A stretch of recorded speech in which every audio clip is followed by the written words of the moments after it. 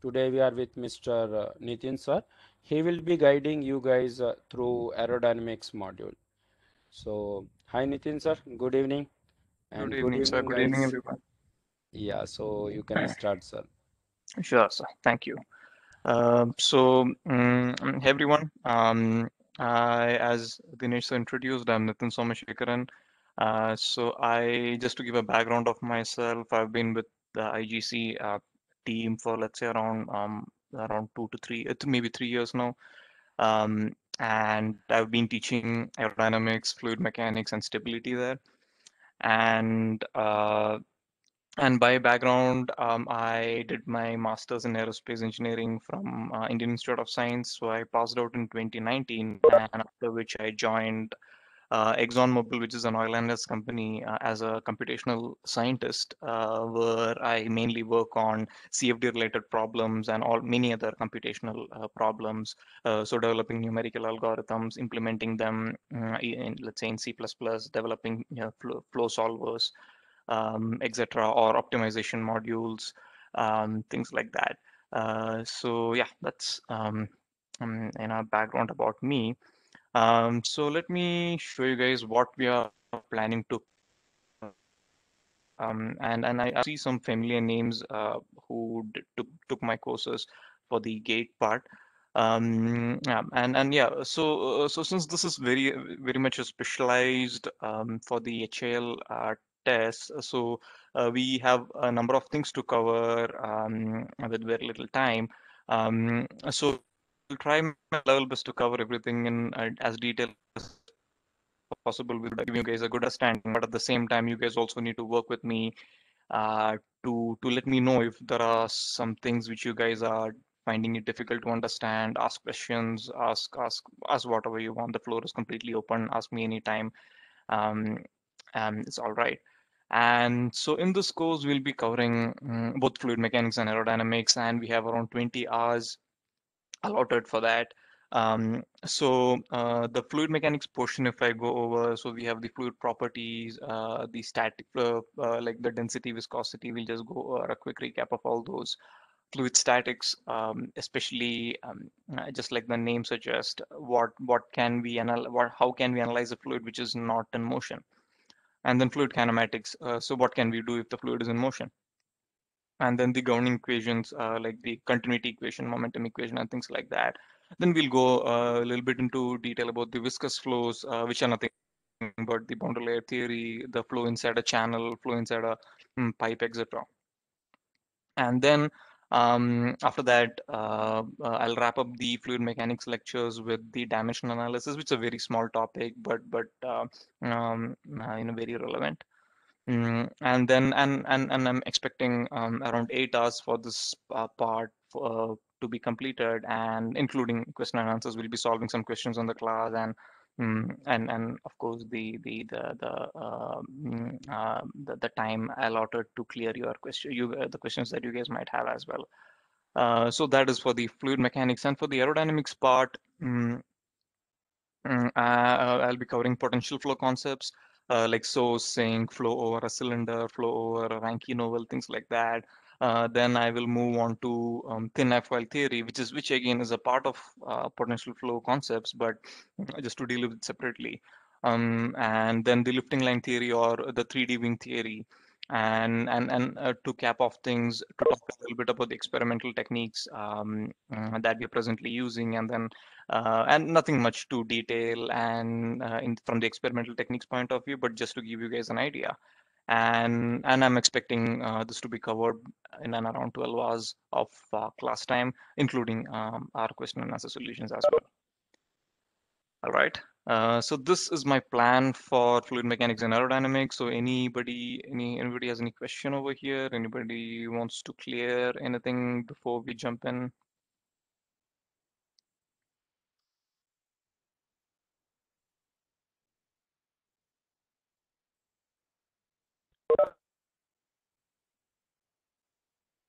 All right. So if there are no questions, do we cover compressible flows? No, that will be covered separately, right, Dinesh sir? The gas dynamics concepts. Or I don't know if that would be relevant for this particular test, but yeah, I will not be covering it, but maybe another faculty will be taking it.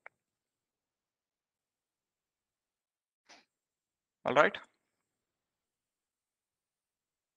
Okay. So in the complex potential functions like no, we won't be going into complex transformations, just because of the fact that it's not required. We can analyze them in much simpler sense. We'll be taking complex transformations are one way of approaching the potential flow concept, but we can take a route which is much simpler, math. I mean, which is much simpler to understand, and which is just sufficient for our whatever we are aiming at. So I will be taking the potential concept, but not going into the complex transformations. All right.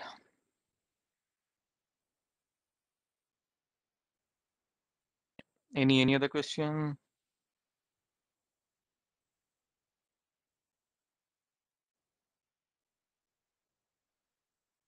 Simple will be covered with thermo and propulsion, but yeah, right.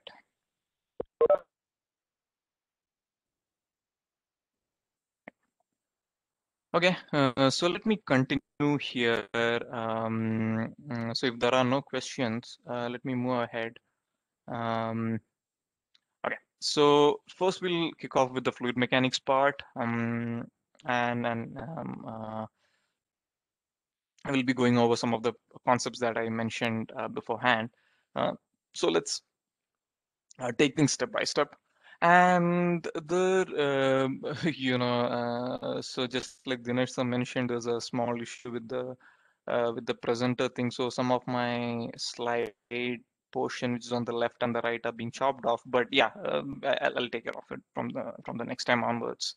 Yeah. So let me begin over here and let me see if I can bring up my annotation. Mm,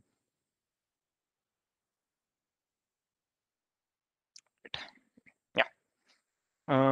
So please tell me, guys, if you're able to see my drawing on the screen. The line which I drew just now, is it visible to everyone? Yes, sir. All right, thanks. So let's start with the properties of fluid.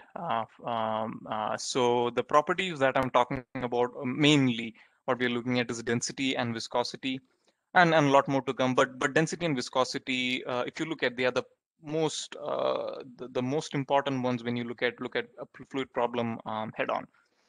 So what is again density? It's very simple definition, and you guys would have heard of it 1,000 times. It's nothing but mass per unit volume, and that is true. And this definition of density of, let's say you have a body. Let's say you're trying to find the density of steel. Let's take a solid example first. You take the steel mass, and then you find the mass of it, you find the volume of it, and then voila, you get the density. And this works from a very solid, a rigid body perspective, but it does not work from a fluid dynamics perspective, because in our case, we are talking about fluid. Anything which can flow. That, it's nothing rigid. The molecules are so loosely packed that these molecules can easily flow off. So this definition straight away does not hold, but it holds. All right. So in our case, our definition needs to be a bit more refined. So refined in the sense is that, let's say you have taken water in a container as shown in the figure, right? And you are an experimentalist trying to characterize what is the density of this water. So what do? One way is that you take this entire thing and then find the mass, find the volume, blah, blah. But that is not the scientific method to deal with fluids. The real way to deal with fluids is take some small volumes. Let's say volume 1, volume 2, volume 3. And 1, 2, 3 can be different or same or whatever. You take volume 1 and then you find the mass of this volume 1. So I find the mass of volume 1 as delta M1. All right. And then I find the volume of this particular volume I took. Let me call it delta V2. All right. Now, now I do this and then I get what is called as rho 1. Okay, some density I get, some density. Let's say for water, it's around 1,000 kg per meter cube. I'm sure you guys will be familiar with the units of density, that is kg per meter cube or slugs per feet cube, SI units, and this is nothing but the British units. And BGS units are, and funny thing is that the BGS units are not even used by Britishers; they're being used by Americans for some reason. Um, yeah. So you found row one. Next thing is that you take another sample of fluid of volume V2, V2 for that matter. Okay. So I'm going to characterize my density rho 2 as nothing but delta um, delta m2 delta m2 divided by delta v2. All right. So excuse me for the writing. I'm somehow finding it very difficult to do it in the WebEx. But let's say once we start using our IGC tool, it'll be quite straightforward. So as we go on, I'll try to correct it. So I take this new sample and then I characterize the density as rho 2. And what do you guys think? Will row 1 be exactly equal to row 2, or do you guys think? And there's no guarantee that my V1 and V2 are exactly the same, right? So what do you guys think? Whether my row 1 and row 2 are they going to be the same?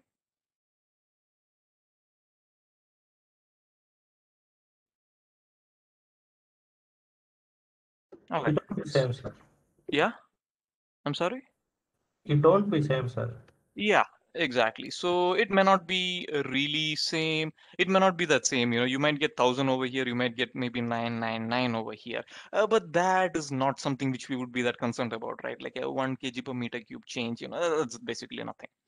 So, and what you do is that you take a number of samples like this, take thousands of them, and then you take a statistical average, and that is finally you call as a density of the fluid. And that's how typically they characterize the density anywhere in the world. Now, how is this taking the small volume relevant over here? That's the real question, right?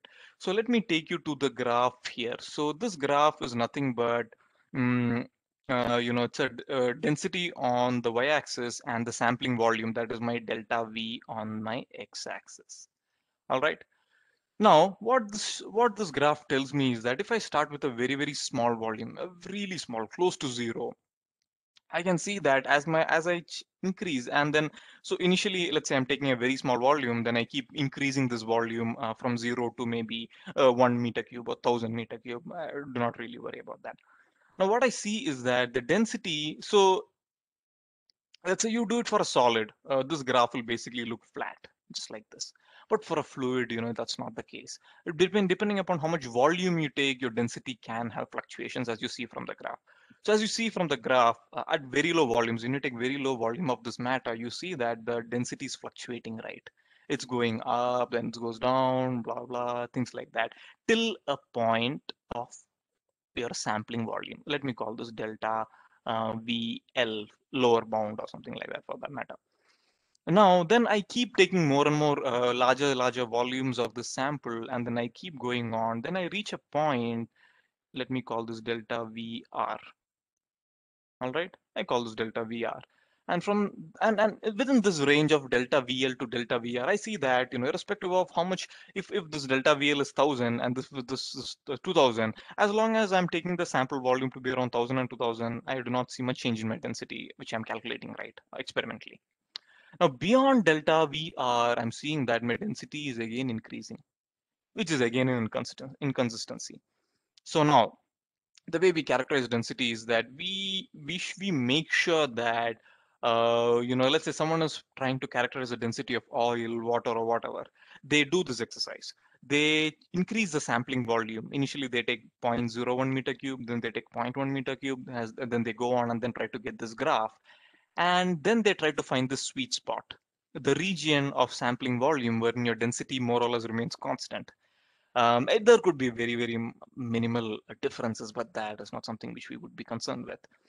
Now, and then the person who's sampling it or characterizing it would take a statistical average over here between these this regions, and that is what I call my density of my fluid rho. And one thing which you guys need to keep in mind is that this is, so the way they do it is not really concerning. But why they do it in this way, or the reason why you see some fluctuations, right? At the lower part and the higher part, you see a lot of fluctuations, and the reason is very interesting. So as you take very low volumes, you see that at very low volumes there are going to be that many minimal number of molecules as well um, in your system. So when you have these very few molecules in your system that you're taking in, there can be a lot of statistical inconsistency, that there could be a more concentration of molecules towards one side of the system than the other, and that could really mess things up. So that's why you see these fluctuations over here.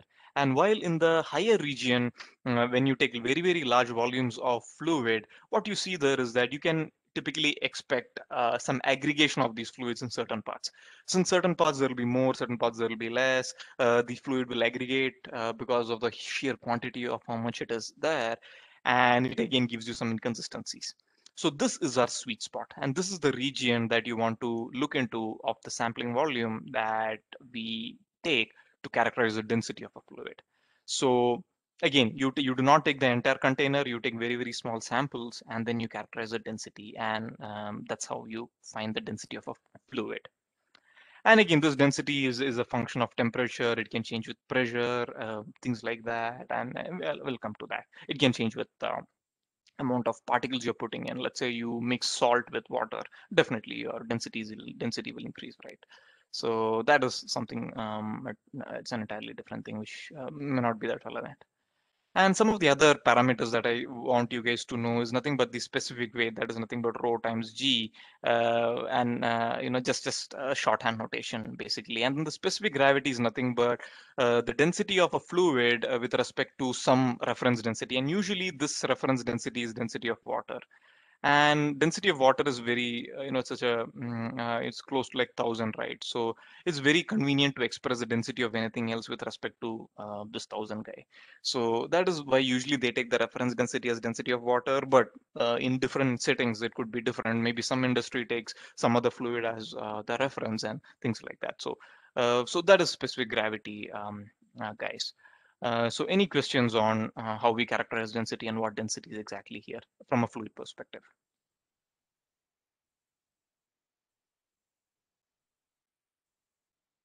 Any questions?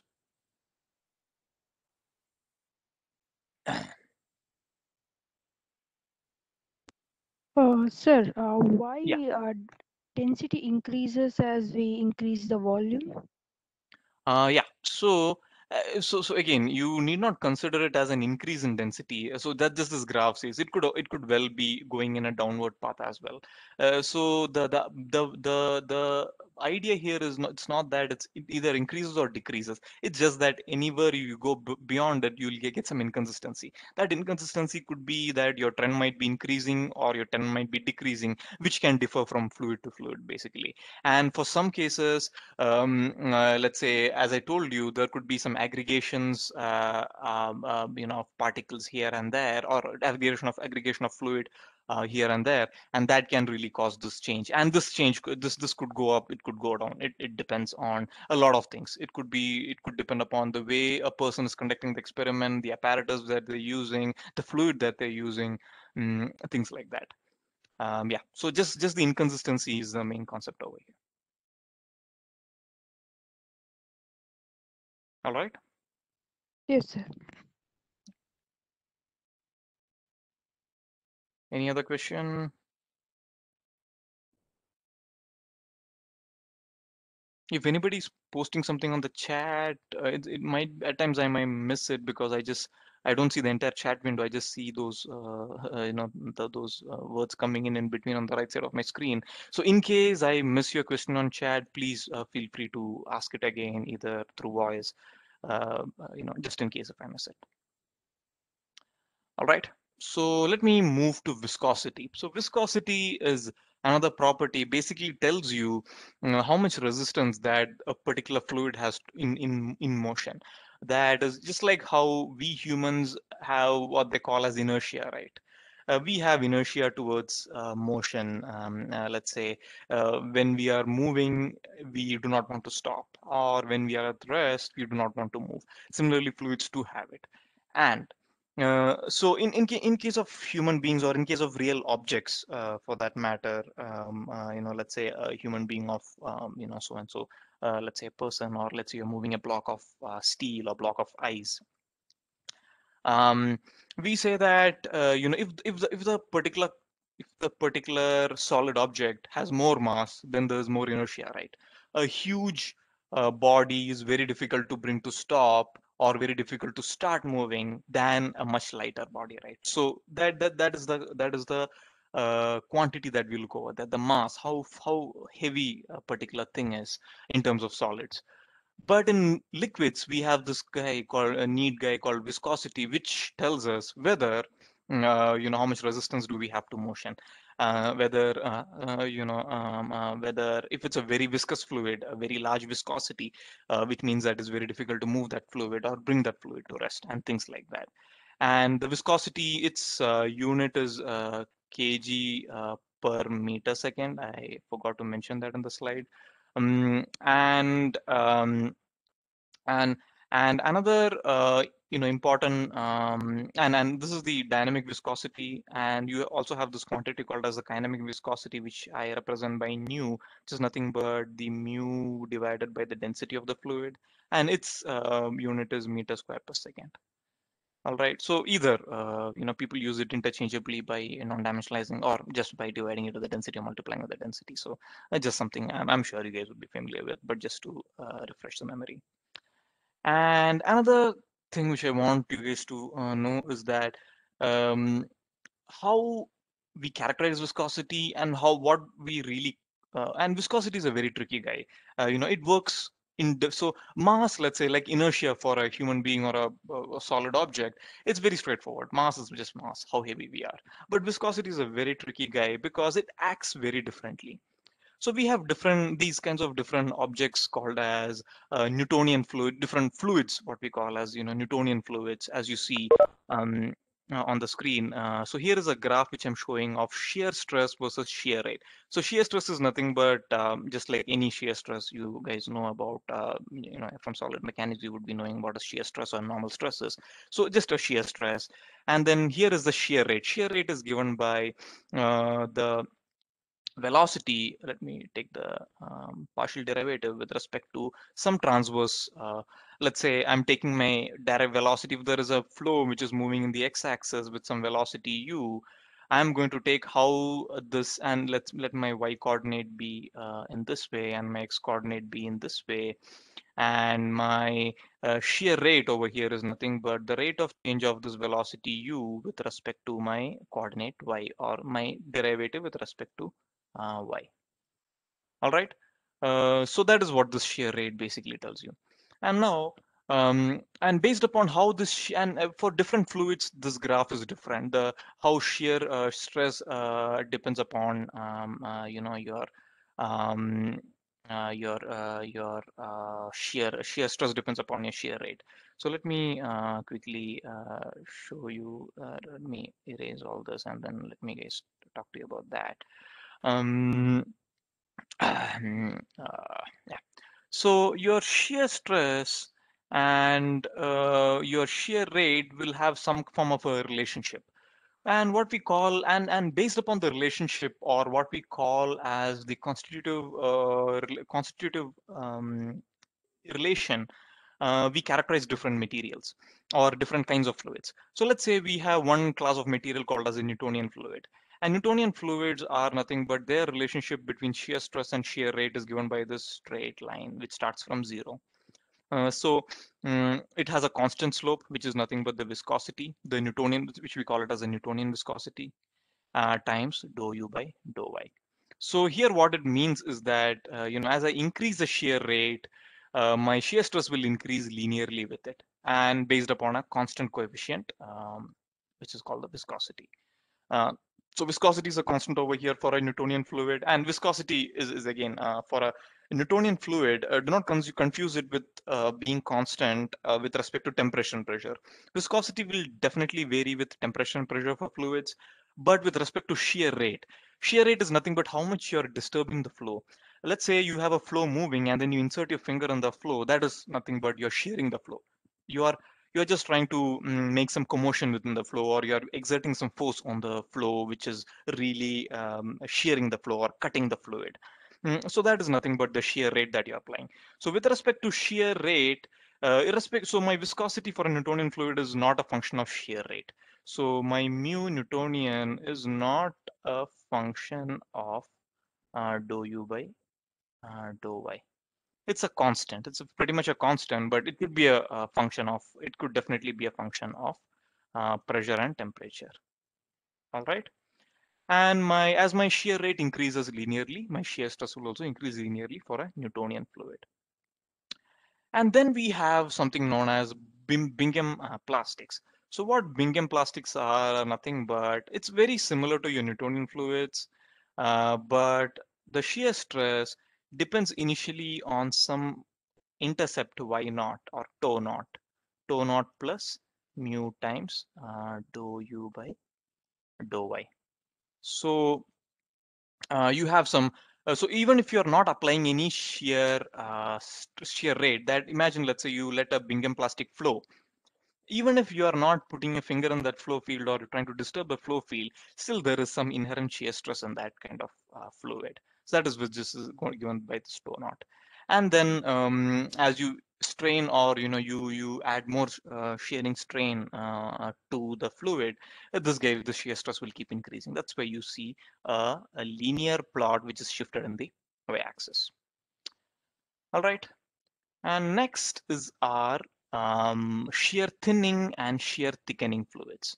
So shear thinning and shear thickening fluids are not that difficult to understand, but here in shear thinning and shear thickening fluids, your viscosity is a function of your shear rate.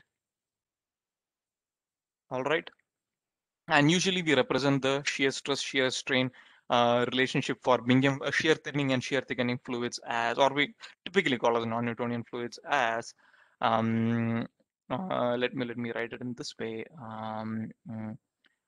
Your dou u by dou y whole power n minus 1 times some constant k, what we call as the flow consistency index. So k, which is called as the flow consistency index, times dou u by dou y. I'm sorry. So this is just n, not n minus 1.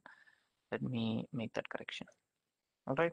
So it's nothing but tau will be a function. Tau will be given by, or your shear stress will be given by some quantity which is called the flow consistency index times the shear rate power quantity, which we call as a power law constant, or power law exponent for that matter. So here, if you look at your viscosity is given by an expression like this: k times your flow consistency index times dou u by dou y whole power n minus 1. And that is very easy to deduce, right? Let's say if you just some rearrangement, not very simple math. So your viscosity for a shear thinning or a shear thickening fluid will be given by this expression, that is k times your flow consistency index times your shear rate power n minus 1. N is, as I called you, the flow consistency index, and k is nothing but your n is the power law index, and k is nothing but the flow consistency index. And and for a shear thinning fluid, your n is typically less than 1.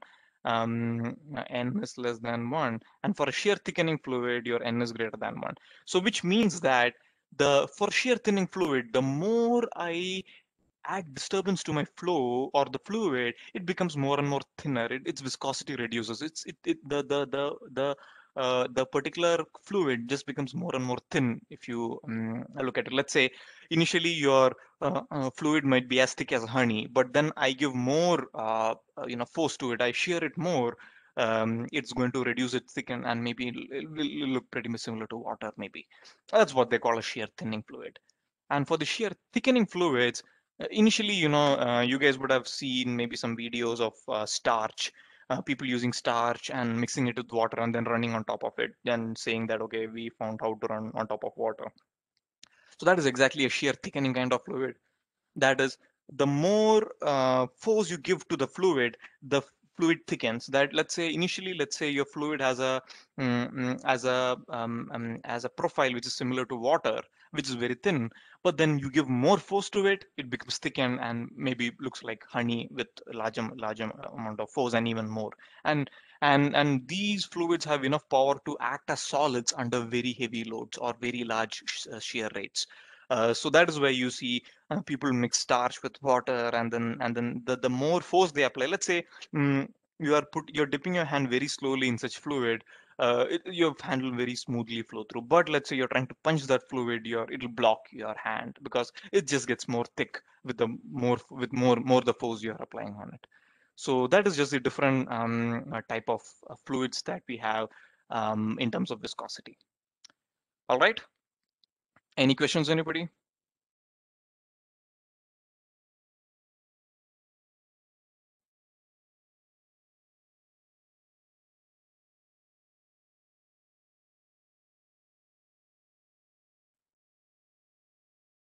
Any questions? Sir, which fluid is it shear thickening or thinning is Mm-hmm. tend to act as solid? Shear thickening. So from the name itself, we can understand that it thickens. Okay, sir. Thank you. All right. Let me move ahead if there are no other questions. Yeah. So yeah, please feel free to ask question at any point of time. It's something which I really appreciate. So here I have a a quick question just for you guys to understand what exactly is. So here, find the viscosity of oil from the figure shown below. So here they've given us a scenario where they have put oil on an inclined surface, and then you have a mhm, and then you have a mass of 5 kg moving on top of it, and they're asking us to find the viscosity. And this is a very straightforward problem. We know that what they say is that the mass is moving at a constant velocity of 7 meters per second, and the mass is at a height of, let's say, 2 mm from the surface, and it has got an area at the bottom around. So let's say if I look at the 5 kg mass over here, if I take it as a cube, at the bottom or the surface of the cube has an area of around 2 meters square. So that is what they are telling us. And it is oil, and and it is inclined at an angle of 30 degrees with respect to your horizontal.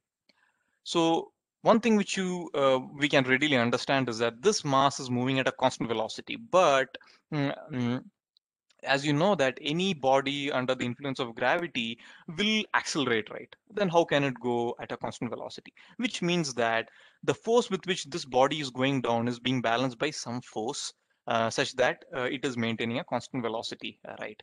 Now, just because the forces are balanced doesn't mean that the body will come to rest, right? It just means that the body will not have any acceleration. It'll go with a constant velocity is what that means. So what is the force that with which this body is actually moving down along the inclined surface? So what is the force? So we know that gravity is acting, vertically downwards, given by mass times g. And what is the force with which? So what is the component of gravitational force that is acting along the slanting surface? Anybody? What is the component of the gravitational force acting along this slanting surface? Anybody?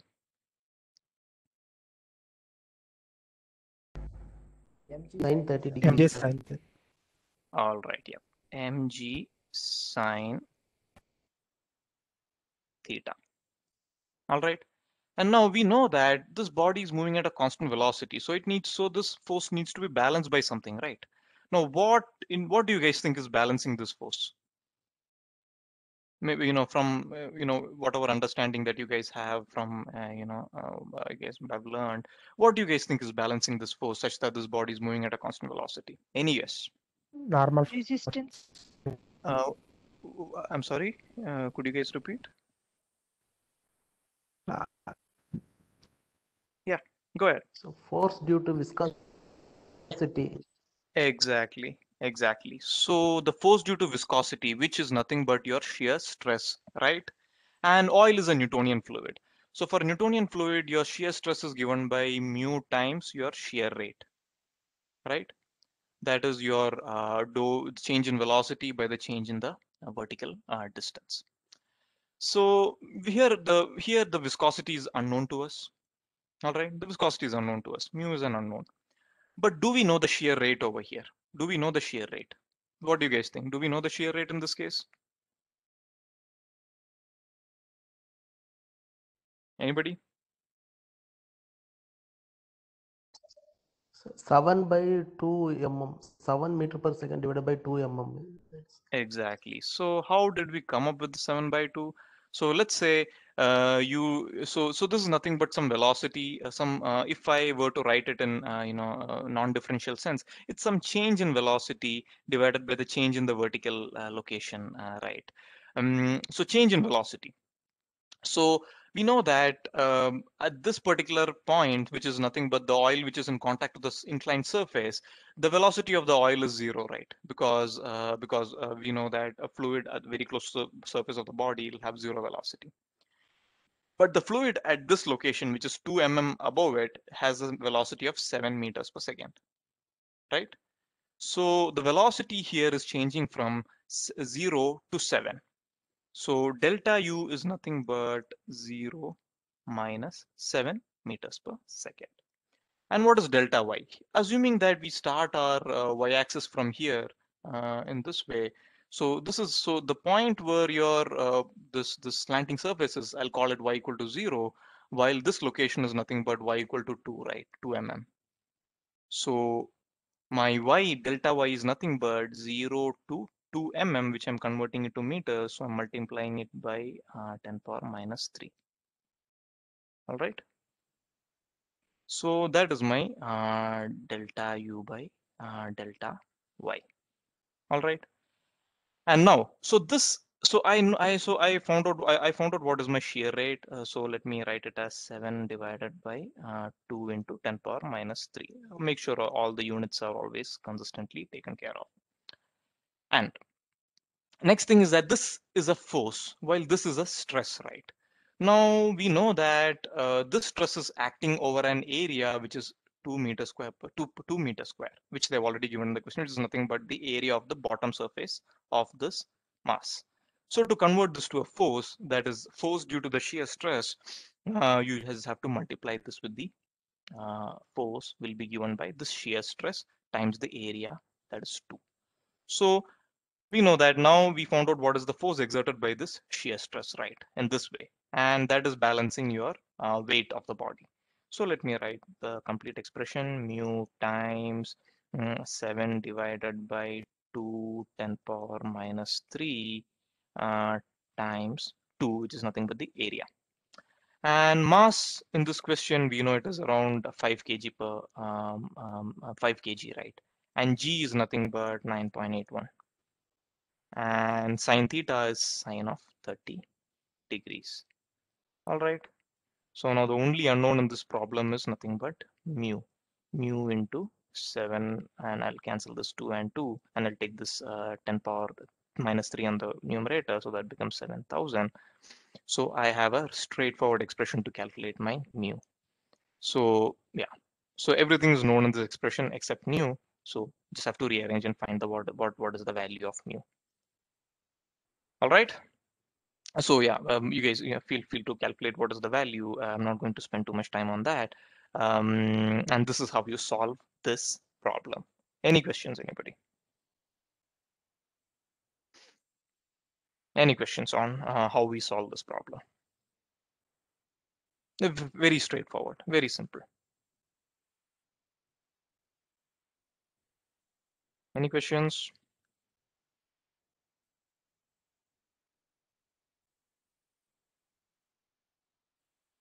All right. So this value is around, let's say 3.5 into 10 power minus 3. And so what is the unit over here? Is it meter square per second or kg per meter second? Anybody?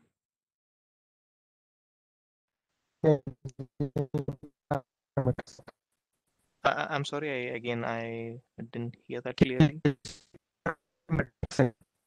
Great. Kg per, yeah, thanks. Kg per meter second. All right. So if there are no other questions, let me jump ahead. So next property that is very important for a fluid is called its compressibility. We know that unlike solids, there is an option to increase the density of the fluid, or let's say make it compress the fluid.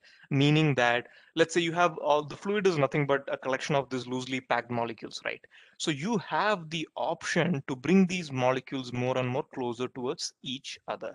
And that is what we call as compressing, let's say by applying pressure, or you have the option to pull them apart, pull these molecules apart, and because of which the density and things like that will change. So that's what I've mentioned here as well. With change in pressure and temperature, the fluid molecules can either move farther or closer, and hence either decrease or increase the density. So let's say I apply pressure to a fluid, I'm making the molecules come closer, and I'm increasing the density. Right? Let's say you go back to your density expression, you have mass divided by volume. So I take a given mass, 1 kg of fluid, and then I compress it. So now I have the same 1 kg of fluid in a smaller volume, right? So that will increase my density, and vice versa, correspondingly when I expand the fluid. So your compressibility beta is given by nothing but delta V divided by V V into delta P. So delta V by V is nothing what we call as your volumetric strain. So you guys also would have seen this in your solid mechanics as well. Your change in the volume divided by the actual volume is your volumetric strain divided by the pressure, the small change in pressure that you gave in to make this volume change. So let's say you gave in maybe 1,000 pascal of pressure and my volume compressed, because of which my volume reduced, let's say from 1 meter cube to let's say 0.9 meter cube. So that's why we have a negative sign, because delta V, that is the change in volume, is a negative quantity. So that 0.1 meter cube change divided by the actual volume is 1 times the 1,000 pascal or 100 pascal that you applied. That is called the compressibility of a fluid. And you can also write it, going back to the expression that mass by volume is equal to rho. And then I I try to express this derivative with respect to density. I can write my compressibility as 1 by rho into d rho by dp. So here it was nothing but dv. So you can either write it as delta v and delta p, or dv by dp. It just wouldn't make much of a difference, but yeah, there is some difference mathematically, but for the time being, let's ignore that. So you can either write it as dv by v times dp, negative of it, or you can express it in terms of density as well. That is 1 by rho times d rho by dp. And here it is positive, because when you increase pressure, the change in density is a positive guy. So we just want to express the compressibility as a positive number. All right, and then you also have this bulk modulus, right? You just similar to what you have in solids. The bulk modulus is nothing but the change in pressure divided dp by d rho by rho. So it's just, you can think of it like you have a rearrangement of the terms here. So k is nothing but 1 by beta. So if I take the inverse of this, I go to my bulk modulus. So compressibility and bulk modulus, let's say inverse of each other for that matter. All right. So that is, that is about the compressibility. And then the other important, or more important than compressibility, or I wouldn't say more important, but very related concept, is the speed of sound. It's the speed with which any disturbance travels. So do not consider that, when I call it speed of sound, don't consider that, some sound moves through. Let's say when I'm talking in a room, sound is moving from one into the other at this particular velocity. It's just not sound, any disturbance. Let's say you go to a pond or a lake, and then you dip your hand inside in a very stationary fluid. It creates some disturbance, right? Now that disturbance too will travel at the same speed. So it's this is basically nothing but the speed with which the wave is traveling. So as you know, that sound is a wave which travels by compression and rarefaction, unlike light, which is an electromagnetic wave. So similarly, all our disturbance would travel in similar way. Let any disturbance you give at any point in the fluid, it travels in the form of a compression rarefaction wave, and it moves at a velocity which is given by a, which is as represented in the screen. A is equal to root of dp by d rho. That basically tells you how much amount of compression is happening to your flow. And then if you have an isentropic, let's say, assuming that your motion of disturbance through your flow field is an isentropic process, right? Where you have it's an reversible process with no heat loss, you can write the dp by d rho, or this in this form, that is gamma times p by rho. This is from the expression, nothing but for isentropic relation, you have p by rho power gamma is equal to a constant, right? So using this relation, I just need to differentiate with this expression with respect to rho, and then I can, whatever comes out, I can substitute over here, and I get root of gamma p by rho. And for a ideal gas, p by rho is nothing but RT. So finally, you end up with an expression.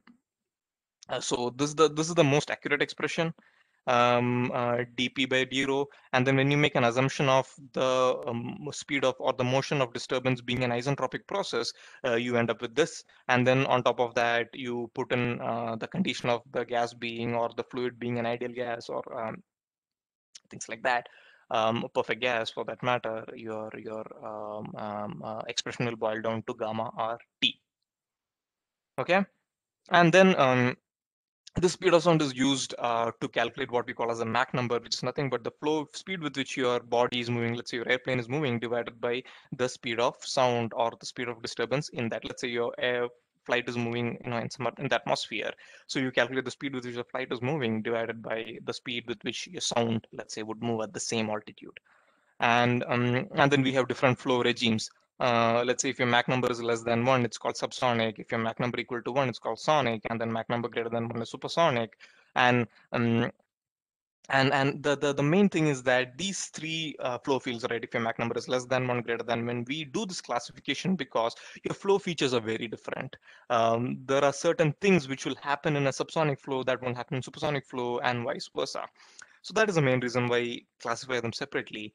And also, we also keep in mind that if your Mach number of the flow is less than 0.3, we typically call it as an incompressible flow, meaning that your density is not a function of pressure, or your density basically will remain a constant.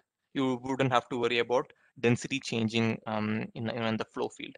But let's say if your Mach number is greater than 0.3, you can say that because of the motion in itself, you do not really have to pressure it or anything like that. Just because of the motion of the fluid, you can expect the density to change at different locations in on the flow field. Let's say you have air moving from one end of the room to the other end. If the flow of air is occurring at a Mach number 0.3, you can typically expect the Mach number, the density of air at different locations to be different. While if the Mach number is less than 0.3, it'll more or less be very same at every location. So that is another important concept called the speed of sound. Any question, anybody? Any questions on the compressibility? Any questions on the speed of sound?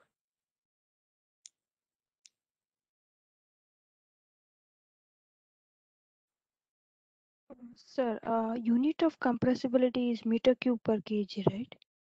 The unit of compressibility. So the compressibility will have the units. So if you look at this expression, you are dividing volume by volume, right? And then you have a pressure term in the bottom. So it's the inverse of pressure.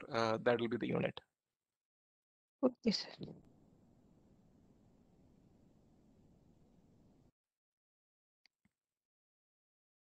All right. So let me move ahead. So here is a quick, simple question. Yeah, I'm sorry, the voice was not clear. Could you repeat?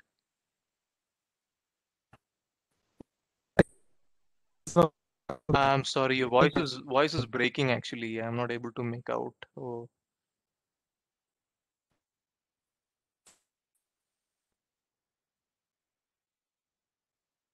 yeah. Yeah, so please just just check if your connection is all right, and then please feel free to ask the question.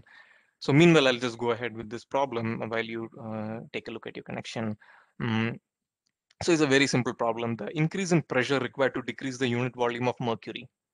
So they're telling you that you have mercury at given some volume V for that matter. Now, what they're asking us is that how much change in pressure should I have, that is dP, to create a unit decrease in the volume of mercury. That is uh, my unit to decrease unit volume of mercury by 0.1%. So unit volume of mercury meaning that this is unity, let's say 1 meter cube for that matter. So I want to change the volume of mercury by 0.1%. So my delta V will be nothing but 0.1 divided by 100 into the unit volume which they have given. Now they're asking us how much is the dP required for that, and the bulk modulus is given as 28.5. So 28.5 megapascal. Keep that in mind. So 28.5 um, into 10 power 6 Pascal is the bulk modulus, and you need to find dP. So if we go back to the slide, your bulk modulus is related to your let's say rho d rho. So dP by d rho by rho, or rho dP by d rho. So let me write that expression down. Your compressibility, I'm sorry, your bulk modulus is nothing but rho times um, dP by d rho. And again, just like I mentioned earlier, your rho and V can be easily interchanged, right? So here they've given you unit volume of mercury. Hello. Yeah. Sir, why we can't directly go with that formula? Bulk modulus equal to dV Mm-hmm. by V, dV by V into dP. That formula. Which formula? You're talking about That this one? yeah. Yeah, you can definitely go forward with it. There's no problem. So it's just it doesn't really matter, which one you're going through by. I can use this straight away. So here we have your bulk modulus is nothing but dP divided by negative of dP by dV by V, right? I can use this, and I can use my mass by volume relation and then go back to this. Yeah, it's just anything is both can be used. Yeah. Okay, sir. So okay, so in that case, let's use the other formula, right? Or you can take this formula, or if you take one formula, you can easily convert it to other by using density is equal to mass by volume relationship, right? So very straightforward. So let me use the other relation. Okay, let me. Mm, so let me write it as dP negative of divided by dV by V. All right. Now bulk modulus as they've given me, it's around 28.5 into 10 power 6, right? And dP is something which we need to find, and dV by V is something which they have given me already. That is a unit volume of mercury. So my delta V is in fact reducing. My volume is in fact reducing, right? So my delta V in this case, as I mentioned, was negative of 0.1 by 100 into the unity, right? And that divided by you need a dV by V here, right? So the reason why I put a negative over here is again the volume is decreasing as you put the pressure in. So again, if I divide this by the volume, they've given you that it's a unit volume of mercury. So again, divided by 1. So dV by V is nothing but minus 0.1 divided by 100. So let me write that down here, minus 0.1 divided by 100. And then, I cancel this negative sign, and I, cancel these two guys, and then multiply this by 0.1. So I do get my dP around 28.5 into 10 power 3 pascals. All right. So 28.5 into 10 power 3, 5 into 10, 28.5 into 10 power 3 Pascal or 28.5 kilopascal. So D is the right option. All right. Any questions? Any questions here, guys?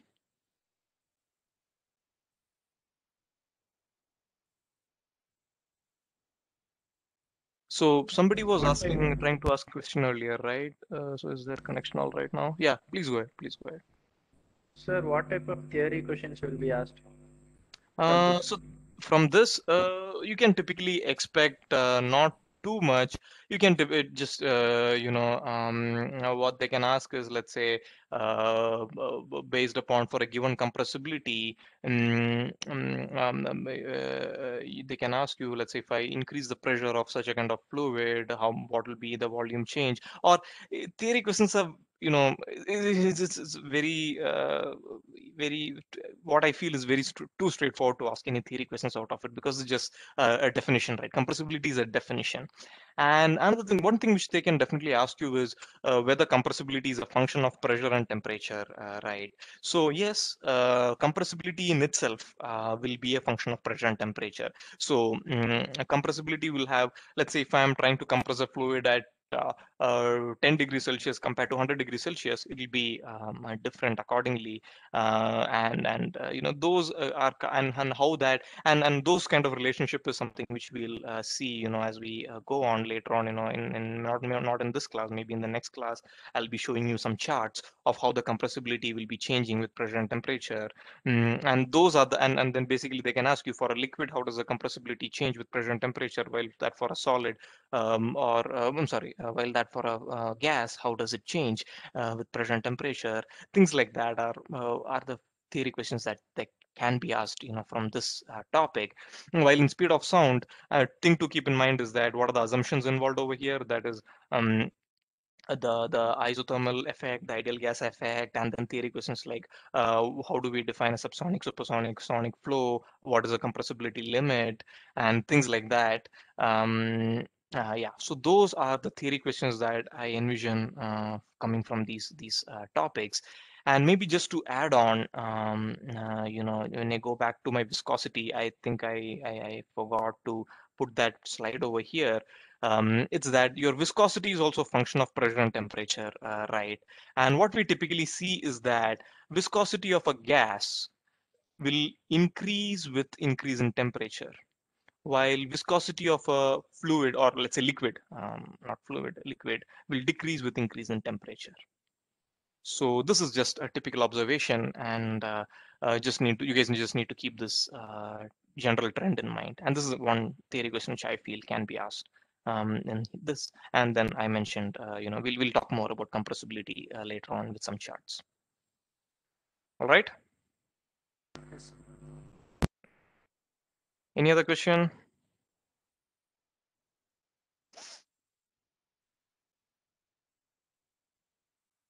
All right. So let me move on.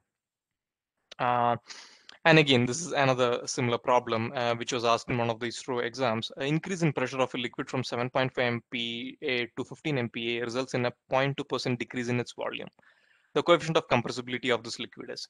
So again, you have to take the dP. dP here is nothing but 15 MPa minus 7 MPa. So that is nothing but 8 MPa. I'm sorry, 7.5 MPa. So that is around 7.5 MPa. That is your dP. And the reduction in volume was around 2%. So your dV by V here is nothing but negative 0.2 divided by 100. And then you can use the relationship for beta, which we discussed in the previous slide. Beta is nothing but delta V by delta P. So beta is nothing but minus dV by V times dP. So in this case, it's nothing but 0.2 by 100 into your dP, which is nothing but 7.5 megapascal.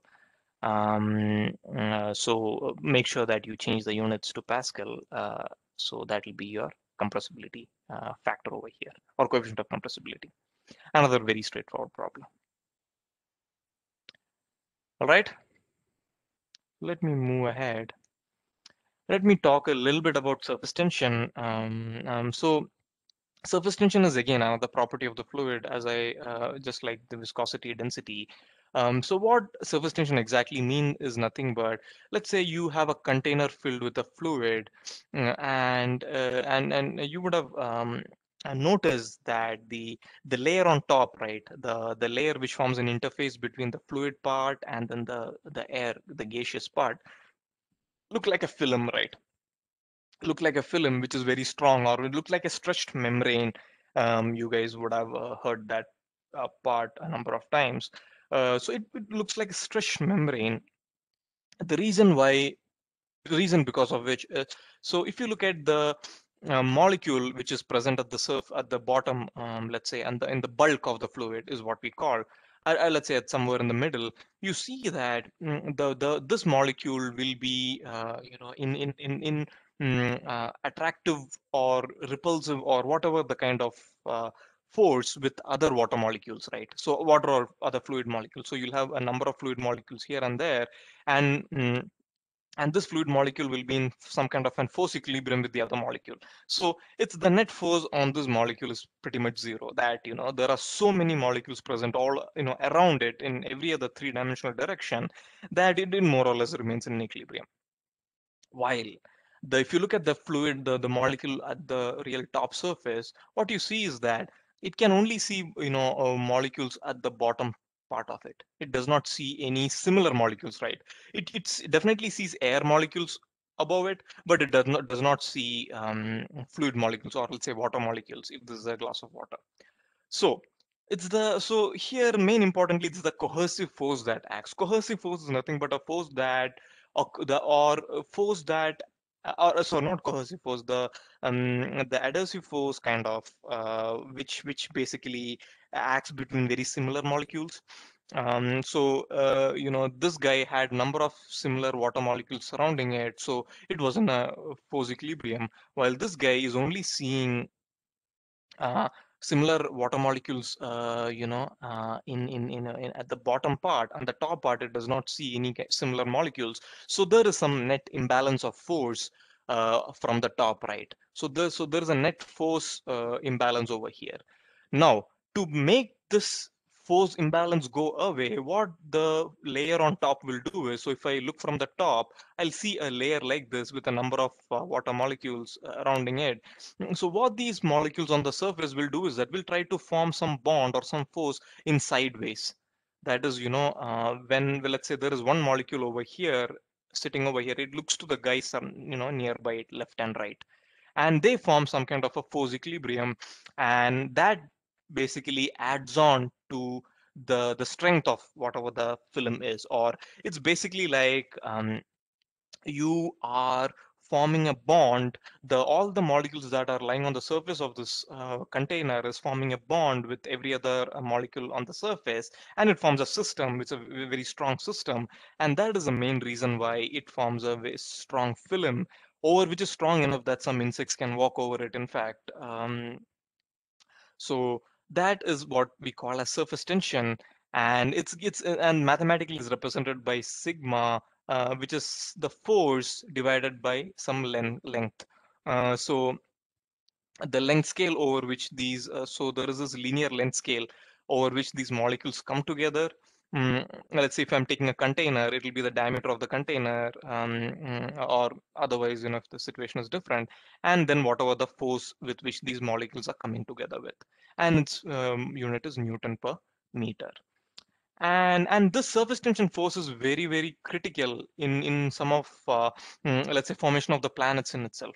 That are planets, or let's say there are many fluidic systems, like, let's say, I guess There are planets like maybe I think Jupiter is just a cloud of gases and things like that. So there, just for such a planet to form itself, the surface tension is a very important property, such that these molecules are present on the surface, they form a real tough film which prevents anything from going out or anything from coming in, and acts like a protective layer.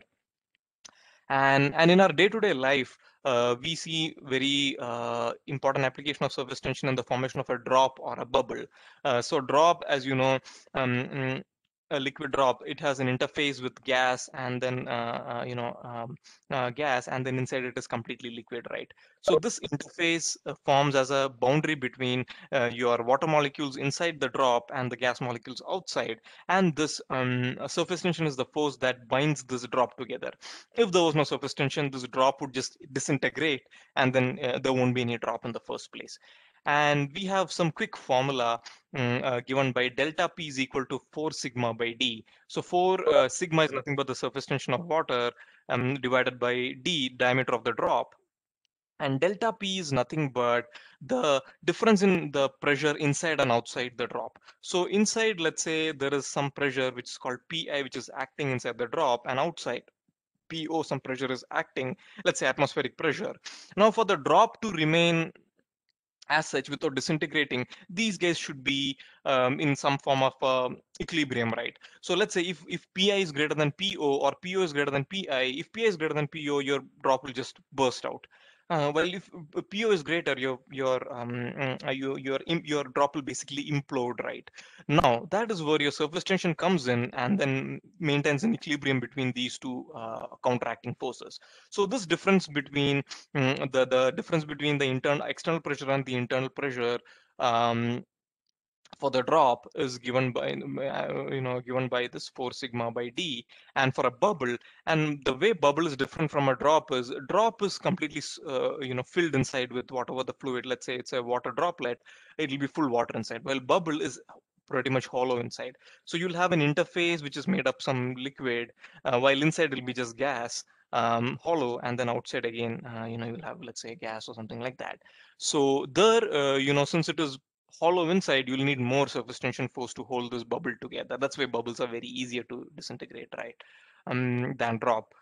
So in such cases, the difference between the internal and external pressure is given by 8 sigma by D for a bubble and drop respectively. And this is where in one case, surface tension comes into play. Any questions, anybody?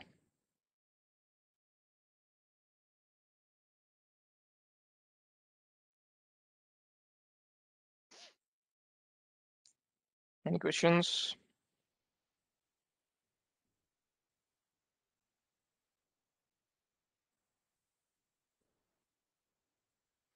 All right. So let me move ahead. So here a couple of questions again from ISRO exam. So if the surface tension of water-air interface is 0.073 Newton per meter, and again, surface tension depends upon what is the interface, whether it is between water and air or water and maybe oil, because the surface tension force is based upon some molecular action, right, between molecules of air, molecules of water, and things like that. So it changes with respect to what interface it is. So here they've given the surface tension between air and water is so sigma is around 0.073 Newton per meter. The gauge pressure inside the raindrop of 1 mm diameter. So what they're asking us is the gauge pressure inside of, and we'll talk more about gauge pressure later on. What they're asking us is that there's a raindrop, and as I told you, there's an internal pressure while there is an external pressure PO.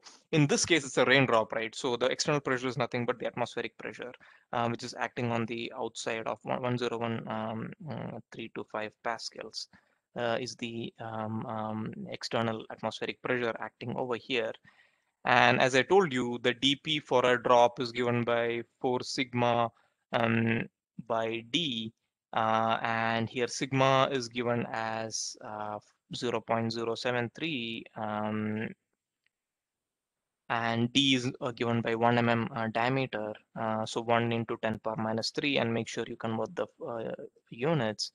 And this dP is nothing but Pi minus the internal pressure minus the external pressure. And they've asked you what is the gauge pressure. So gauge pressure is nothing but any pressure subtracted with the atmospheric pressure. So once I find so from this expression, I'm going to find what is my PI, and then I subtract my atmospheric pressure from that, 101325, and luckily in our case, my PO is also atmospheric pressure, so you wouldn't have to do the subtraction again. We just have to find PI minus PO or DP directly. And that is basically going to give my gauge pressure, which I believe is option D. All right.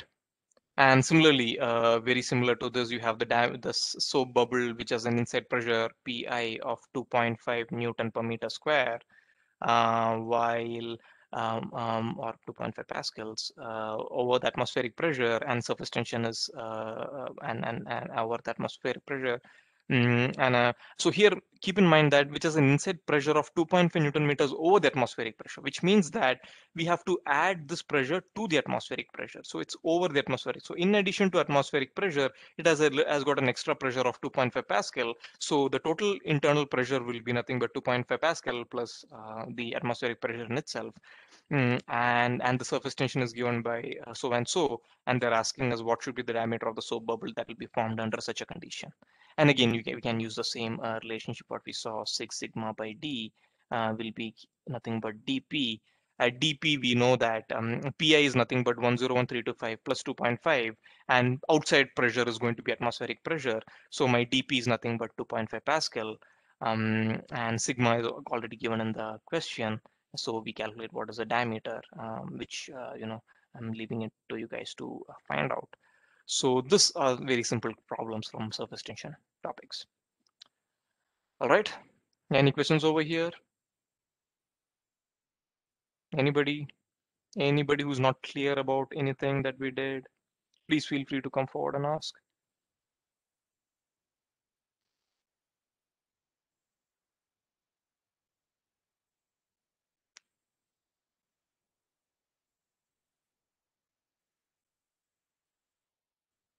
All right. So I'm taking that as an yes, and then I'm moving ahead. So next is what we call as the capillarity. So I'm not going to go too much into detail about capillarity, just going to talk to you about what it means. And So let's say you'd have a container filled with water, and you insert a very thin tube, thin in the sense that its diameter should be really thin, into it. So when you insert it, you will see that you'll see water rising in this capillary tube by some height, or let's say water level going inside that tube, depending upon whether the fluid is wetting or non-wetting. So if it's a wetting fluid like water, you'll see water level rising inside that um, container or whatever the tube you put in, or water level falling if it's a non-wetting kind of fluid, like let's say again, non-wetting depends on what the solid material is and what the fluid is. And you can basically see some rise in the height of water level, or fall in water level height, and which is given by this expression 4 sigma cos theta by rho GD, where sigma is nothing but the surface tension of the interface of, let's say, fluid and air, and fluid or whatever the other fluid is. Cos theta is nothing but the wetting angle, or or what we call as angle of contact, basically. And rho is nothing but the density of the fluid. D is nothing but the diameter of this container. So this has a lot of application in cavitation and things like that, which may not be that relevant from this exam point of view. Um, so this is a phenomenon that happens, and keep in mind it needs to be a very thin tube, because your diameter comes in at the bottom right. So your capillary height depends upon how high the surface tension is, whether it is wetting or non-wetting. And if you're using a very large diameter, it comes in the denominator, and then the height of increase is very small, and you wouldn't see this phenomenon. And this phenomenon again is because of the surface tension force, which balances the weight of the fluid over here. Essentially, the surface tension is basically pulling this fluid up in this way, or pushing the fluid down in this way. So that is what is happening in capillarity. So it depends upon angle of contact, angle of contact between the material of whatever the fluid is and whatever the solid material is, and surface tension and density of the fluid. So this is what capillarity is. Again, not to go too much into detail, just to give you guys an idea. All right. So now, let me quickly talk about another concept of uh, what we call as continuum and vacuum. So we know that whatever let's say on Earth, we have air around us and we call it as like a continuum, air with certain atmospheric pressure, but we call space as a vacuum, right? Because there is not much material or medium in it. So roughly speaking, continuum is a medium or a space. Let's say if I take a room and if I want to call this a room as a continuum, it should be filled with something, let's say air or water, but in a good amount. Let's say there is considerable amount of air and water in it, and there is large number of molecules of air and water which is present in this system. I call that as a continuum. While if I go take the same container and then I suck out all the air or water in it and then leave it nothing but empty, and there are very minute, one molecule here, one molecule there, just like how you have in space with there's no air there, right? Um, uh, so, so in such case, we call it as vacuum. And this is just from a pure crude sense. And to have a more mathematical definition, we introduced this concept called mean free path. So mean free path is nothing but the distance traveled by the molecule between two successive collisions.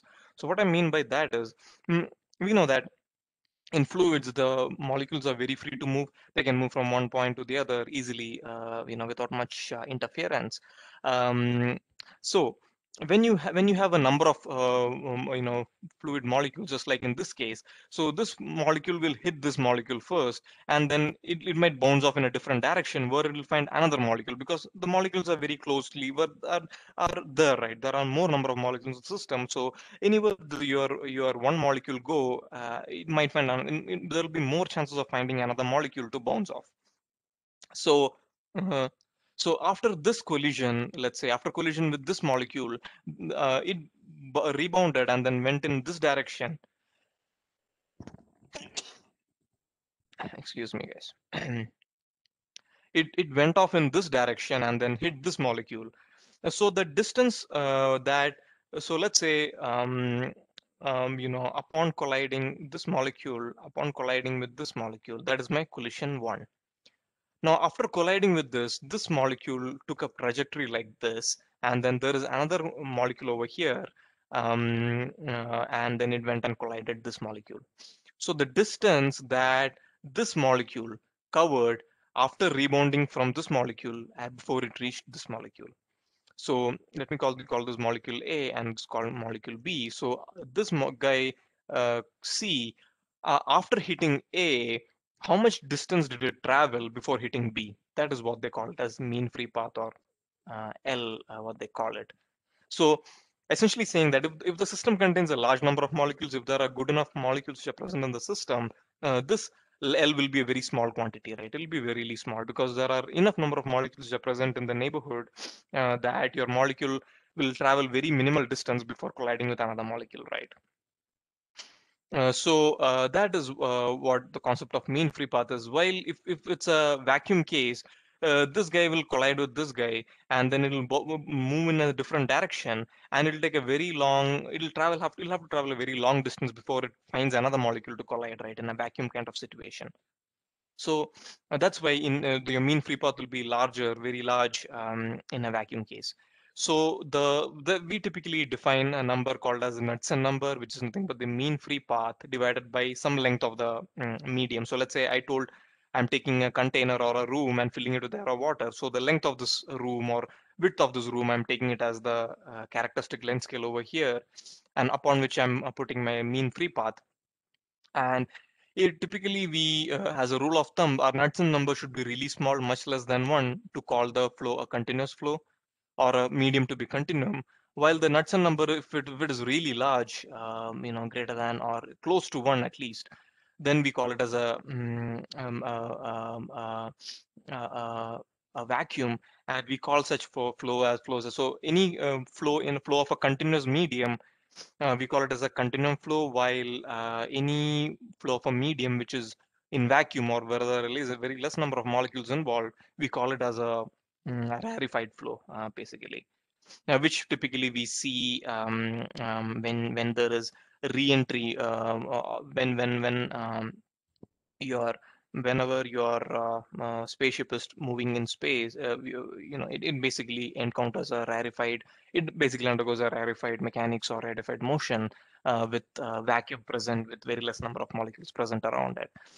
So that is the difference between continuum and vacuum in a standalone sense as well as a mathematical sense in terms of nuts and number. All right, any questions, anybody?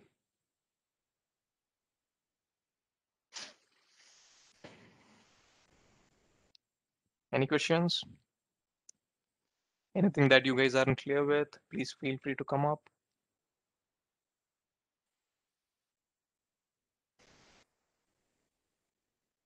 All right. Moving ahead, let me talk a bit about pressure. And you guys from your solid mechanics would already know that pressure is nothing but some force per unit area, right? The force which is acting normal to the surface. So you have a surface, you have the force which is acting normal to the surface, and then you divide that force by the area upon which it is acting, you get pressure, right? Force by area. Now, this force could be an external force. Let's say you are trying to you're hitting the wall, right? So you the force with which you exerted the force which you exerted on the wall divided by the area over which you exerted it. You can find the pressure that you exerted on the wall, and whatever. And you guys know that the dimension is nothing but Newton per meter square, or units is Newton per meter square or Pascal, and things like that. And while it's very easy it's very easy to visualize pressure in terms of this solid or in terms of our macro things, right? Let's say you are punching a guy, you are exerting some pressure on him, things like that. But from a fluid sense, from a fluid dynamics perspective, what this pressure means. Okay, let me talk about the atmospheric pressure in the first place. When you say that the atmospheric pressure is so and so, what does that really mean? So just give me a second, guys. Let me drink some water and come. Um,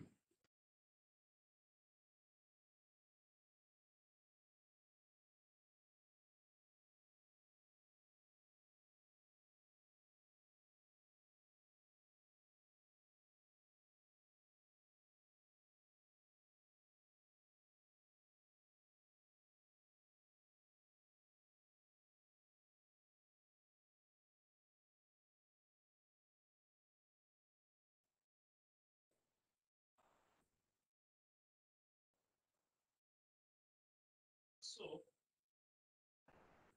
so for let's say when you say that atmospheric pressure is so and so, what do I really mean?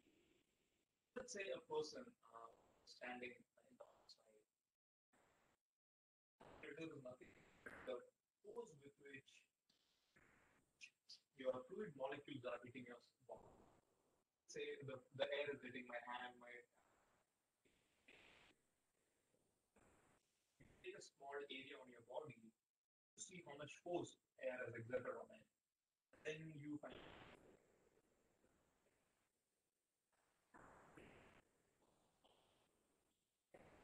finding onto the surface.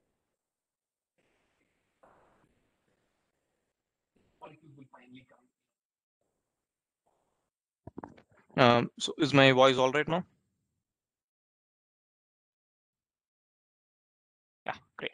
Um, so so again, as I mentioned, the air molecules will be in continuous motion, right? And then they come hit your body, and then they keep bombarding your body every now and then. And the force with which divided by the area that they bombard your body is what you call as pressure. And that is exactly what a pressure of a fluid means. Let's say you take any surface, and then you let the fluid molecules bombard that surface. That is exactly what you call as the pressure of the fluid over there. Or it could be the pressure with which one molecule is hitting the other. That is, you measure the pressure at any point in a flow field, or let's say you measure the pressure in your room. The pressure that you see over there is nothing but the pressure with which the molecules are bombarding against each other, or bombarding against your wall, or bombarding against the meter that you used over to calculate the pressure, things like that. All right. Yeah. So that is what exactly means that is exactly what pressure means from fluid dynamics perspective. And we also have this concept of absolute pressure and gauge pressure. So absolute pressure is nothing but your any pressure times the gauge. So let's say, I have a water container, and the water container is at, let's say, atmospheric pressure, PATM, right? Now, what I'm going to do is that I'm going to add, maybe 10 Pascal pressure. I'm going to just put a pressure of 10 Pascal on this. Now, in this case, the total pressure or the absolute pressure of the system is nothing but your atmospheric pressure plus the 10 Pascal which I put. And this 10 Pascal, or the dP which I put, or the extra pressure that I put in, is called as the gauge pressure, or the extra pressure what I put in. We typically call it as a gauge pressure, and that absolute pressure or the total pressure of the system becomes, may not be right to call it the total pressure, but the absolute pressure of the system is nothing but the atmospheric pressure which is already there, plus the extra 10 Pascal that I put in. And absolute pressure, and if I'm removing pressure also, I can calculate similar way, that your absolute pressure will be nothing but the atmospheric pressure minus what we call as the vacuum pressure. Or if I'm taking out from a system, I'm taking out, let's say, 10 Pascal out, or it may not be right to say I'm taking out pressure, but assume that there is a reduction in pressure, that from an initial system which was at one atmosphere, I somehow was able to reduce the pressure by 10 Pascal. So that reduction in pressure is what you call as the vacuum pressure, and the absolute pressure becomes nothing but atmospheric pressure minus the vacuum pressure. So if you're adding pressure, you have to get the absolute pressure, you add it to the atmospheric pressure, you add whatever you're putting in to the atmospheric pressure. While if there's some reduction in pressure, you subtract it from your atmospheric pressure, and hereby end up with your absolute pressure. So this is, just some jargons that we have typically from a pressure point of view. All right. Any questions?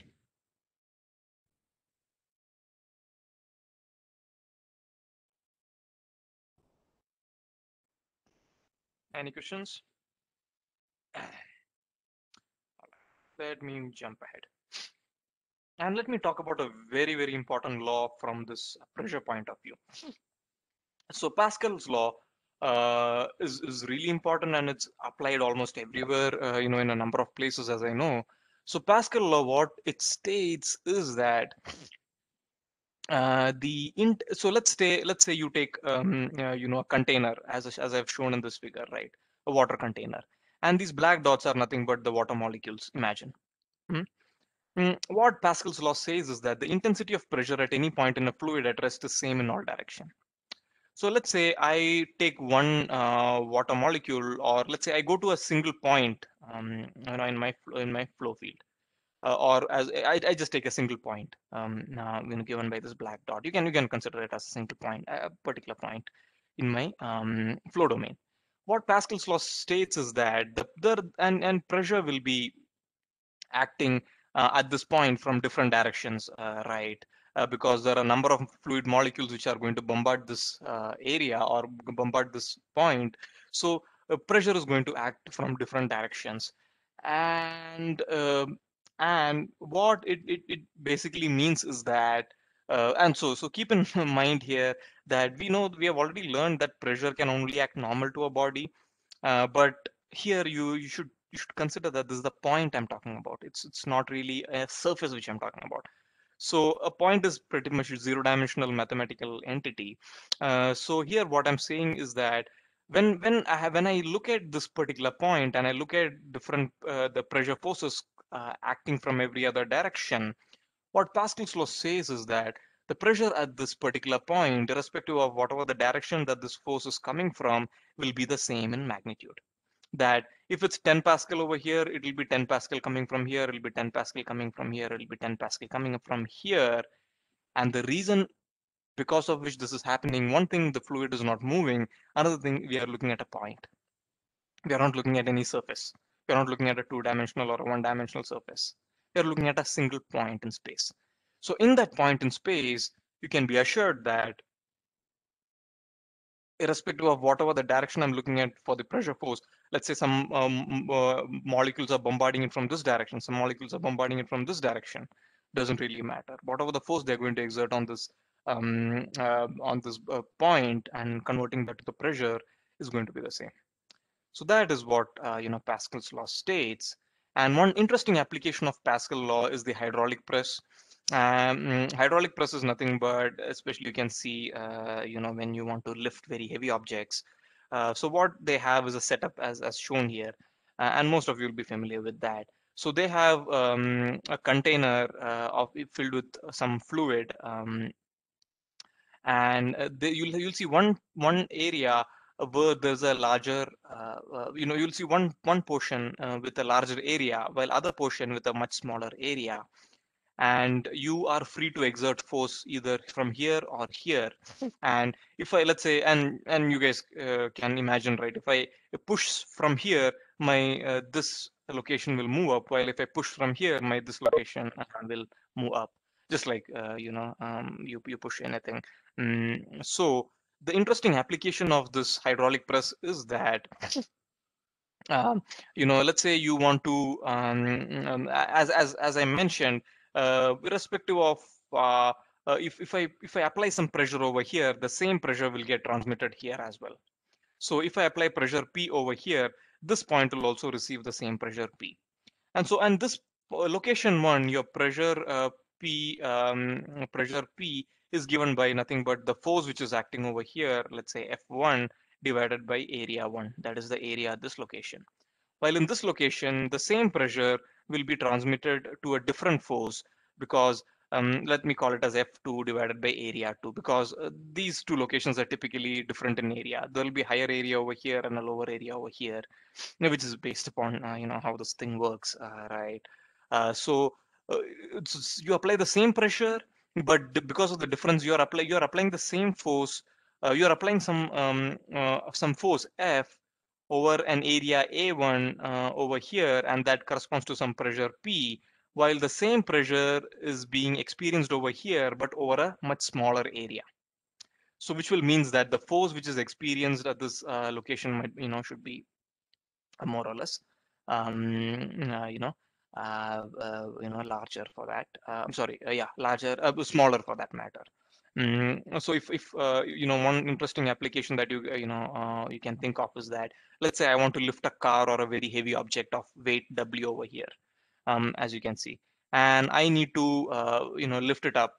And so the force that I need to, the pressure that I need to apply here is nothing but W divided by the area, the large area. And this is the pressure which is seen here as well. So so that pressure will be transmitted to some force F divided by the area at this location A. So if I rearrange these terms, what it essentially means is that I can write the force at this location is nothing but the weight of the body that I want to lift divided by the area over there times the area at this location. Let me call it as A2 and this as A1. So let's say you have a 1,000 kg car which you want to lift over an area of maybe 10 meter square. I'm just making up these numbers. While this smaller area section might be, let's say, 0.1 meters per second for that matter. So the amount of force that you would need to exert over here to lift a car of 1,000 kg is nothing but, let's say, if you look at it, you just have to exert maybe 10 kg force here, or 10 kg into 9.8. That is the force that you need to exert in this smaller area location to lift a much larger weight in the other location, just because one is of a larger area while the other. And Pascal's law says that the pressure is going to be the same irrespective of the location. So that is an interesting application where you want to lift a very heavy object, but by exerting a very small force. Um, yeah. I'm sorry, is there anything in the chat? Did I miss? I saw something coming on in the chat. So any questions?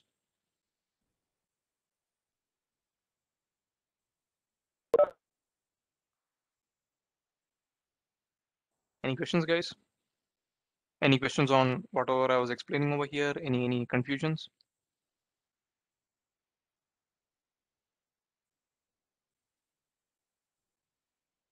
All right. Okay. So is everybody clear with the concept? Is everybody clear? Great. Let me move ahead. So here again, another question, simple question. A hydraulic press, which we saw in the previous slide, has a ram of 15 centimeter diameter and a plunger of 1.5 centimeter. So this larger area section is what we call as a ram, while the smaller area is what we call as the plunger. So the ram here is 15 centimeter in diameter, while the plunger is around 1.5 centimeters. It is required to lift a mass of 1000 kgs, the force required on the plunger. So the ram should be lifting a force of 1000 a mass of 1000 kg. So how much force I need to apply over here? So let's calculate first the pressure that is required to lift a 1000 kg object. So the pressure that is required to lift a 1000 kg object is nothing but 1000 into 9.81 divided by pi into 15 centimeters. So pi by 4 into uh, I convert the diameter to meters. Um, and so this is the pressure. And that is the same pressure which will be experienced by the plunger, right? So plunger will experience the same pressure, while the force that we need to exert on the plunger is given, let's say it's given by F, and the area of the plunger is, I think, but pi by 4 into 1.5 into 10 power minus 2 whole square, and is again force needed to be applied to the plunger divided by the area of the plunger is equal to the pressure which needs to be exerted to lift up this guy, right? So let me write that down as well.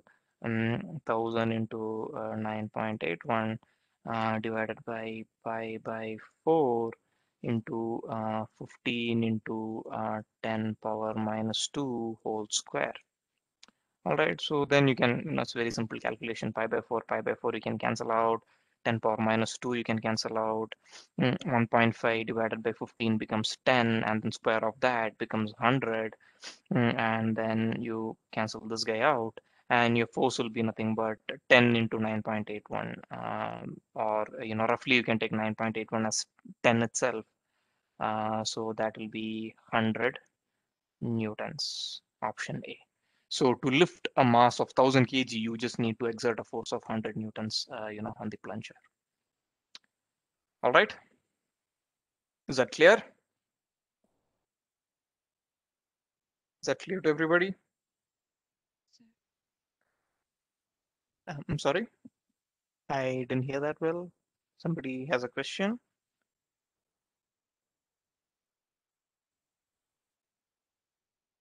Yes, sir. All right, all right. Okay.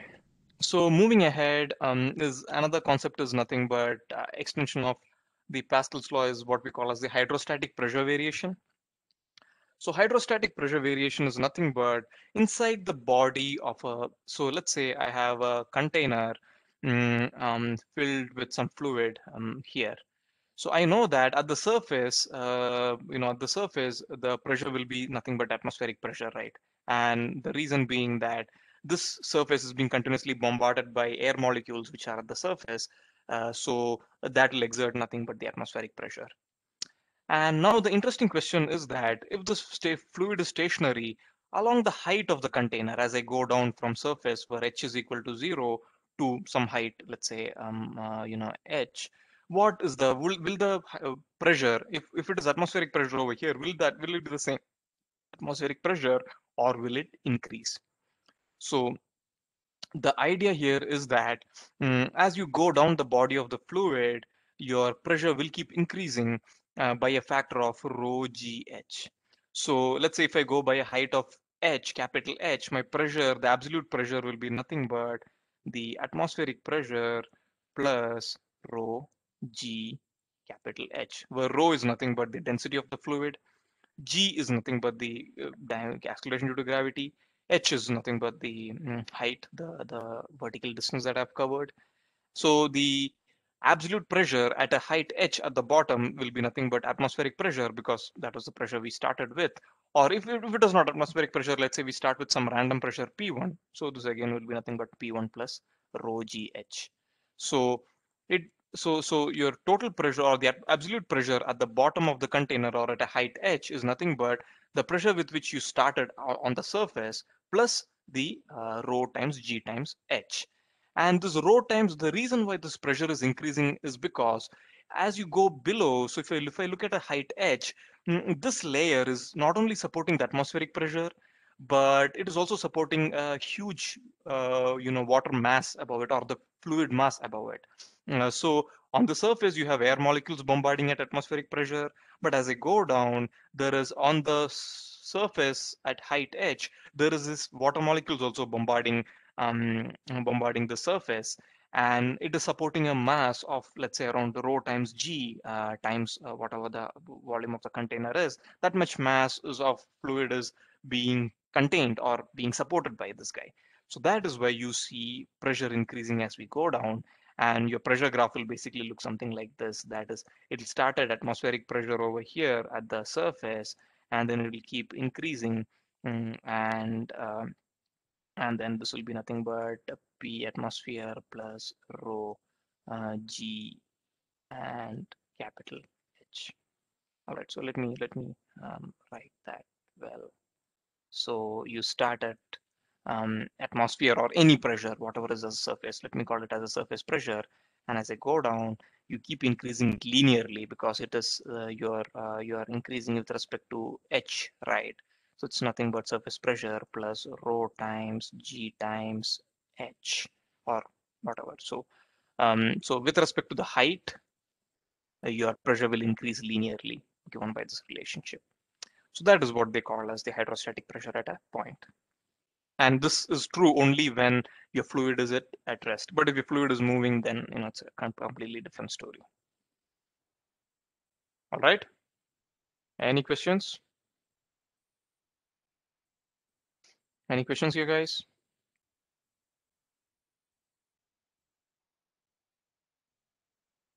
Okay. So moving ahead, another one important application of the Pascal's law is what we call as a barometer. A barometer is something which they use to calculate what is the atmospheric pressure. And so we use what we typically call as a mercury barometer. So what is it's a setup in which you take a fluid which has very high density and very low vapor pressure. And vapor pressure is something which you guys will learn in thermodynamics as well. It's the pressure with which the vapors of a fluid will bombard the surface, the interface between the vapor phase and the liquid phase. So we take a fluid like mercury, which is very high density and very low vapor pressure, in a container like this. So this whatever you see is nothing but mercury. And then you put an inverted, let's say a kind of a tube which is inverted on this. So when you put the inverted tube, you will see that there will be some amount of mercury which is rising by a height h. And the way and whatever on the so it'll rise to a particular height h, and there'll be some empty space on the top.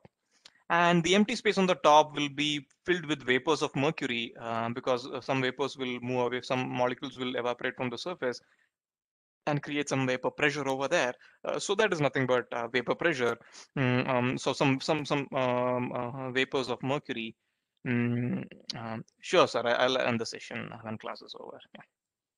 Yeah. So so yeah.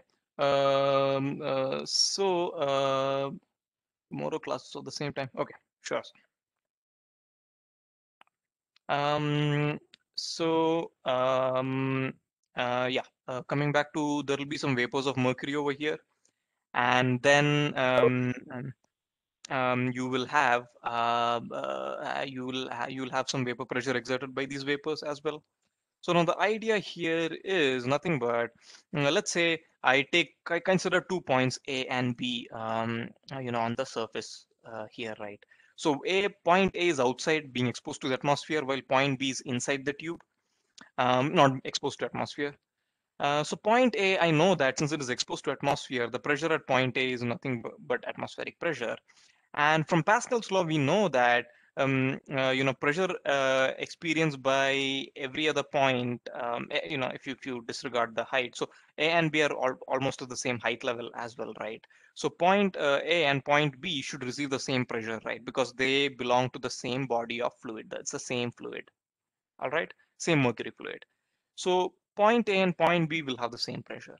So point A has atmospheric pressure, while point B, the pressure will be nothing but the vapor pressure over here. And since it is not exposed to atmospheric pressure, so it's not really atmospheric pressure. So there's vapor pressure of the mercury over here, plus the hydrostatic pressure variation like how we saw. That is surface pressure plus rho GH. So rho of the mercury, G times height to which mercury has risen in the barometer. So your atmospheric pressure is nothing but rho mercury times G times H plus vapor pressure. And since we take a fluid or liquid with very low vapor pressure, I can assume this to be zero. And my atmospheric pressure is nothing but density of mercury times G times height to which my mercury has risen in this container. So that is one way. If I know density of mercury, I know what is from the experiment, I know what is the height to which it has risen, and I can easily find what is my atmospheric pressure. All right, a simple setup, in which they do this, and very important application of Pascal's law. All right, any questions?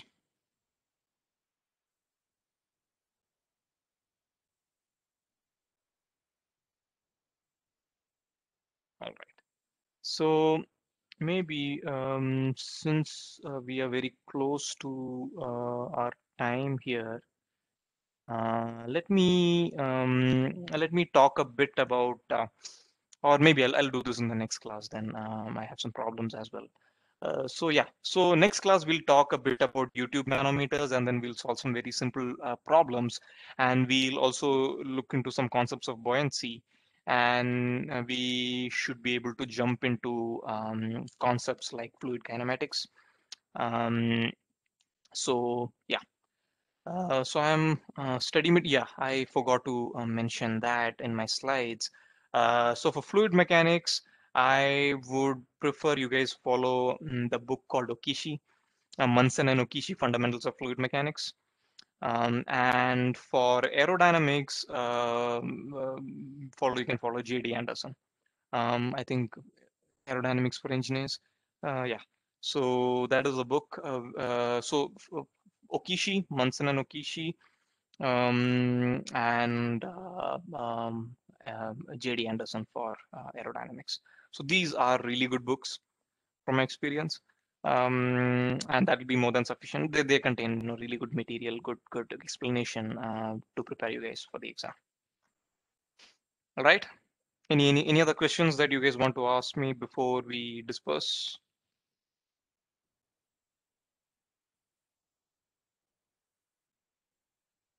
Anything, any concepts or anything you guys want to ask me.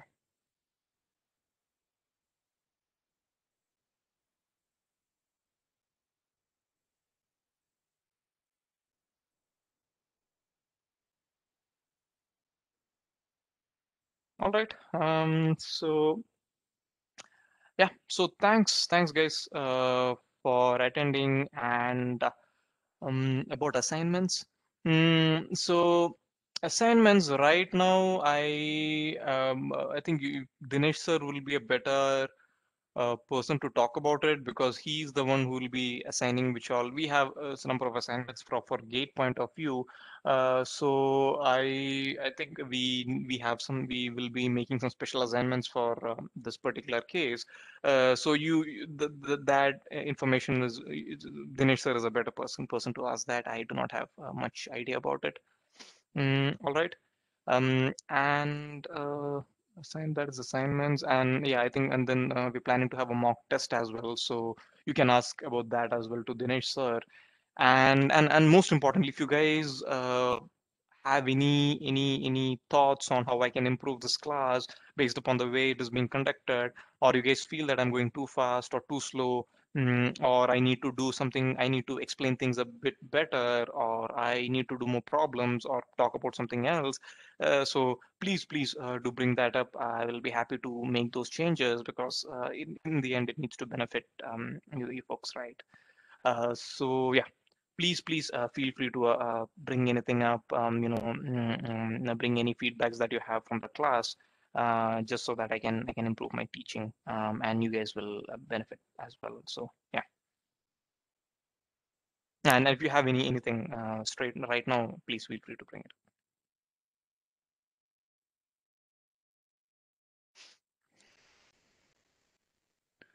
Sir, difference between absolute and total pressure.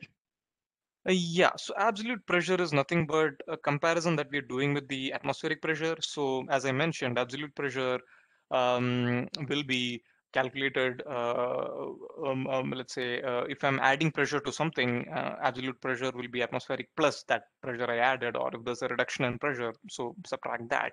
While total pressure is a bit different. So total pressure is a combination of your static pressure and your dynamic pressure, and and that applies to a body in motion, basically, or let's say body in rest as well, but that has very nothing to do with atmospheric pressure over here. Your atmospheric pressure can be something, but total pressure, you can either so the idea being your total pressure can be expressed as a gauge pressure or a absolute pressure.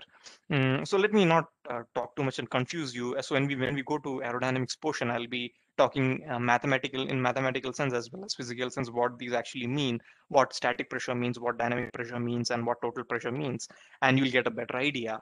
But just for the time being, you just know that absolute pressure, we do measure everything in relative to atmospheric pressure. How much more than atmospheric pressure, how much less than atmospheric pressure, things like that. While in total pressure, it just depends upon what is your static pressure at a point and what your dynamic pressure is at a point and things like that. So yeah, that's just the difference, and we can look more into it when we reach the aerodynamics concepts. Okay, sir. Thank you.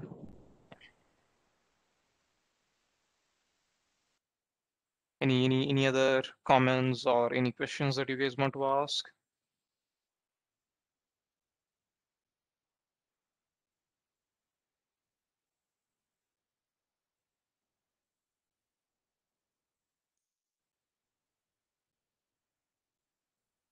All right.